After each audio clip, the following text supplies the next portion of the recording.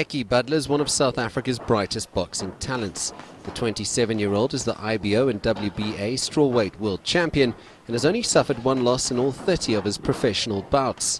The champion will put his title on the line yet again, this time out against Rojas of Nicaragua, a man who has won the last 11 fights of his career. Every fight's a hard fight.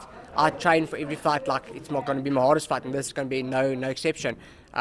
He's the underdog, he's coming to a foreign country, and I've got the gold. I need to defend it, and he wants it. But I promised them today that I've never been more hungry in my life, and I'll never change. Every time I step into the ring, I want to be better, and I want to win.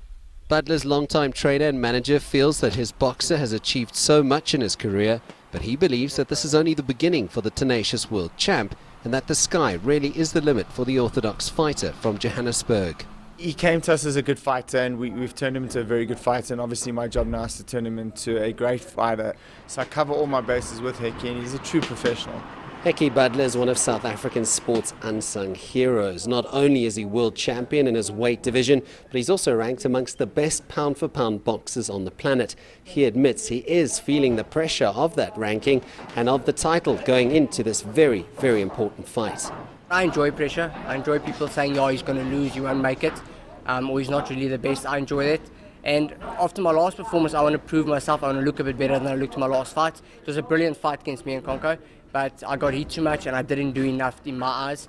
South Africa's first super champion puts his gold belt on the line for the 10th time in his career this Saturday against a man yet to fight outside of his country.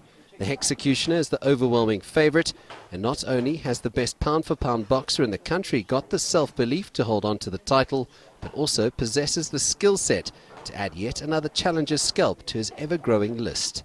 Sias du Plessis, CCTV, Johannesburg.